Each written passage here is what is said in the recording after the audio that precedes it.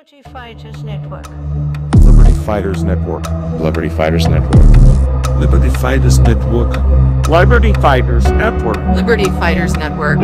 Liberty Fighters Network. Liberty Fighters Network.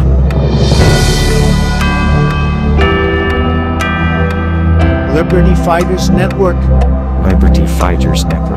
Liberty Fighters Network. Liberty Fighters Network.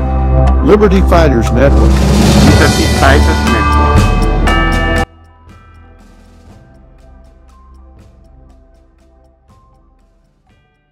Goeiedag medestryders en bondgenote en burgers daar buitekant.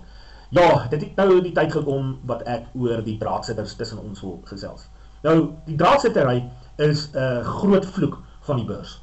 Ons kan nie ons besluit maak van waar ons staan in die een of ander argument nie.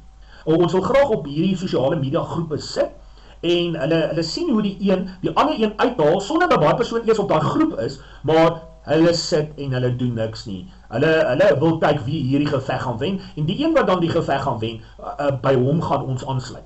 So die ou klein mannetjie met sy verskriklike groot ego wat vir almal belieg en bedrieg het oor sy sogenaamde 200 kriminele sake wat hy nou kampstuk gevoer het. En hy het absoluut geen bewys daarvan nie. Hy het erken dat hy nog nie een kriminele saak eers oopgemaak het nie. Hy mag op sy groepe, want hy die tyd, hy sit in 'n kroeg en hy suip hom dood aan wyn die hele donderse dag en hy dink al hierdie kakstories uit. En dan op die einde van die dag het hy nou die tyd om op sosiale media te gaan strontpraat en ons draadsitterbeurs sit daar op daai groepie. Reyno De Beer is nie daar nie, Lenis van Rooyen is nie daar nie, Herman Dormel is nie daar nie, advokaat Jennings is nie daar om hulle kante van die saak te stel nie, maar hulle luister nou na hoe Liberty Fighters Network van Reyno De Beer is nou kampstig nou kriminele en hulle gaan nou gearresteer word. Maar hierdie draadsitters tussen ons sit daar en hulle bekak hulle self eintlik vol om na die stront van hierdie ou klein mannetjie te luister, maar hulle doen niks daaromtrent nie. Dan het hulle nog die arrogansie om nog daai selfde goed op ander sosiale media te gaan versprei, asof dit nou die waarheid is. Maar Reyno De Beer, Dr. van Rooyen, Herman Dormel, advokaat Jennings, hulle almal het nie die reg gehad om enigiets daaromtrent te gesê nie. Hierdie draadsittery tussen ons beurs, net soos die rugstekery, dit kom neer ook op rugstekery. So, met al die 6 aspekte wat ek nou in hierdie reeks, my kort reeks bespreek, is almal van hulle eintlik in mekaar geweef. Jy is skynheilig, jy is ook 'n draadsitter, jy is 'n wie ook al, jy's 'n hensopper, jy's 'n vuilgat, om die waarheid te sê. Jy kan nie toelaat dat onreg plaasvind voor jou oë en niks daaromtrent doen nie. En dit geld nie net tussen ons eie beurmense nie, dit geld teenoor almal, want dit is wat ons Christenskap vir ons sê ons moet doen. Ons moet opstaan vir ongeregtigheid.